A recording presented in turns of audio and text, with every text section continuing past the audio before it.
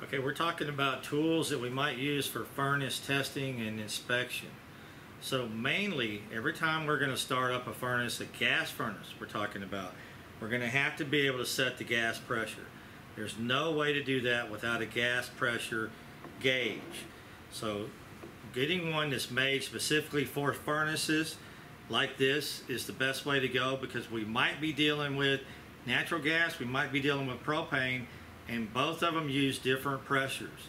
So if you get a gauge like this, it tends to have the markings already marked on there. And we're not only testing gas line pressure, we're going to be testing the manifold pressure while the unit is running. So while the furnace is on, we're going to want to know gas pressure and manifold pressure at the burner. Now, along with knowing those things, which is very critical, we're going to want to be able to inspect older furnaces.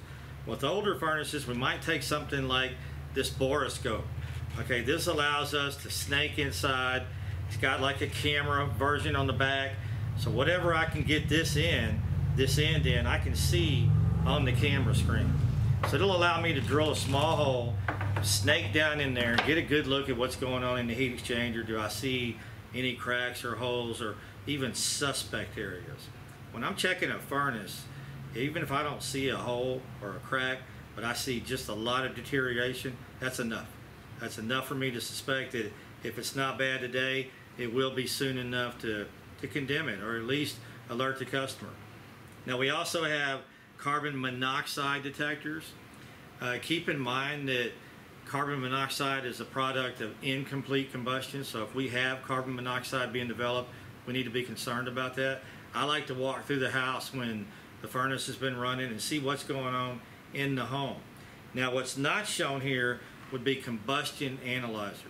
Very expensive tools that a lot of companies will want you to have. Most likely they'll provide that for you, but you're going to want to analyze the combustion.